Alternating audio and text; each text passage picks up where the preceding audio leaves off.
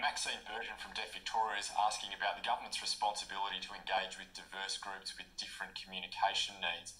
She says for deaf people and other culturally and linguistically diverse groups through COVID, this was highlighted and there were interpreters used, but it's now stopped. Is there money in the budget to keep that program going?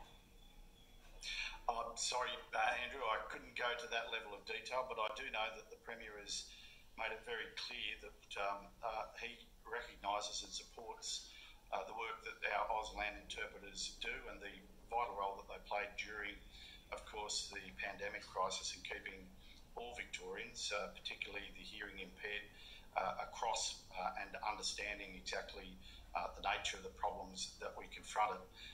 We've certainly put extra funding into funding for our multicultural and linguistic services as part of this budget, largely because we do recognise that you can't really get unified community support unless you talk to people in the languages that make them feel, that they have greatest capacity to appreciate the nature of the problem that's in their mother tongues.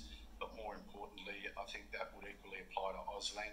So we'll go back and have a look at that and see what more information we can give. You've waded